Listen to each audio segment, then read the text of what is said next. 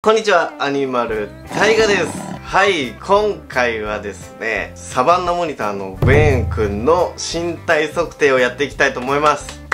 飼育開始2ヶ月ということでですね、サバンナモニター2ヶ月前にですね、新しくお迎えしましたということで動画を出させてもらって、で、1ヶ月目でもですね、身体測定してどれぐらい成長してるのかっていうのを見てもらったかなと思うんですが、飼育から2ヶ月ですね、正直ですね、めちゃめちゃでかくなってます。びっくりするぐらいでかくなってるんで、ちょっとこの後映しますが、めちゃめちゃでかくなってるウェーン君にね、ちょっと驚いてほしいな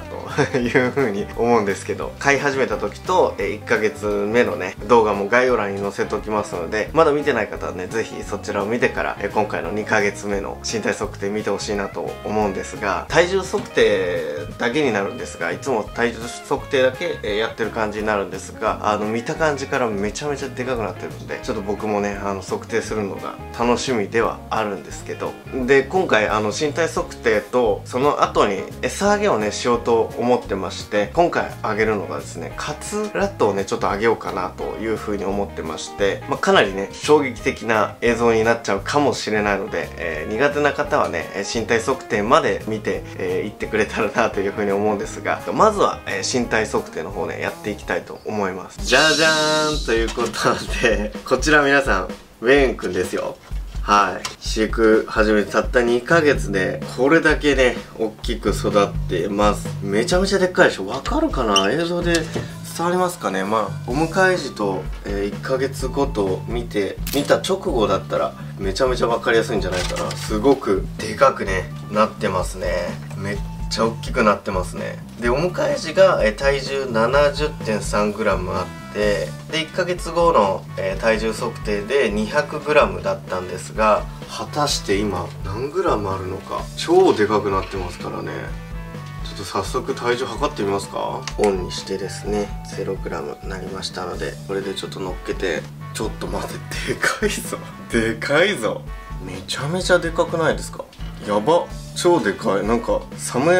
同じサムネで撮り続けようかな。この片手でさ持ってる感じ。1本目も、1ヶ月目のもうこんな感じで持ってたと思うんですけど、ちょっとこの画角でねちょっと持ち続けてどんぐらいになっていくのか、サムネでも分かるようになってるけど、ちょっと乗っけてみました。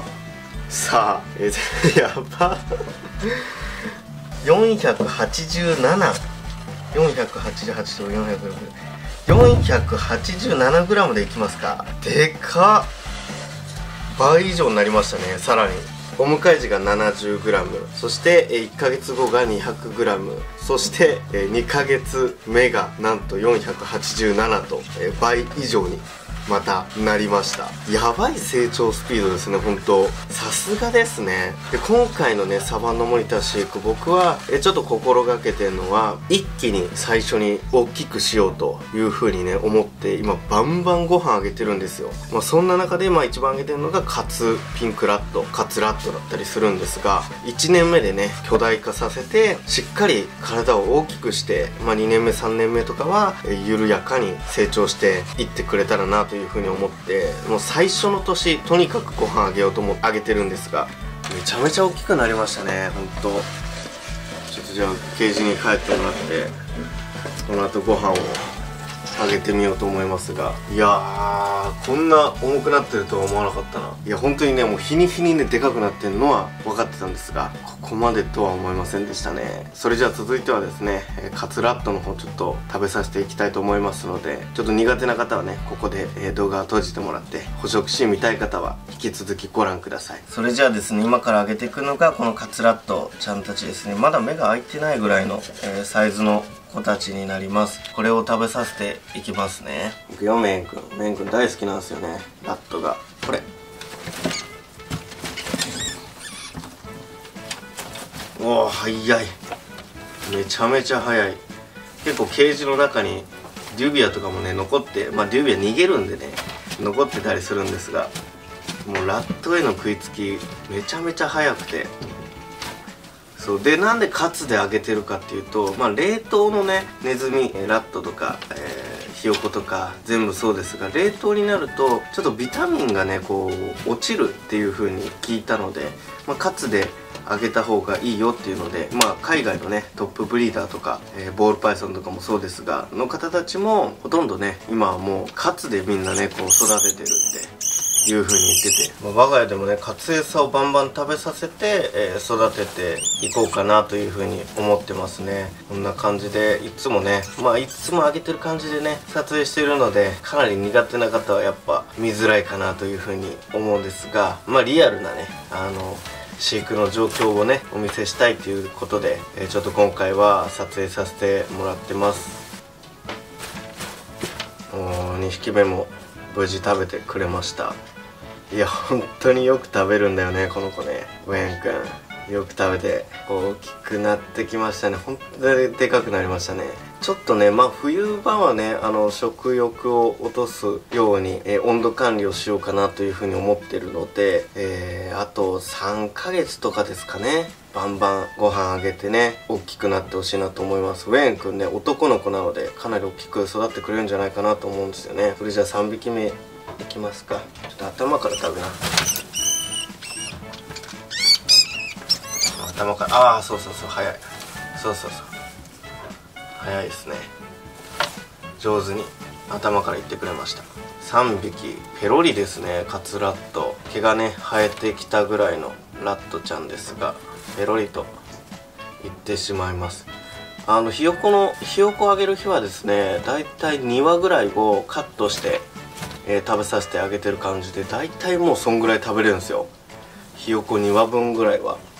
食べれるので、本当にねよく食べてくれるので、よく育ってくれている感じで、今後の成長もちょっと期待しててほしいですね。3ヶ月目も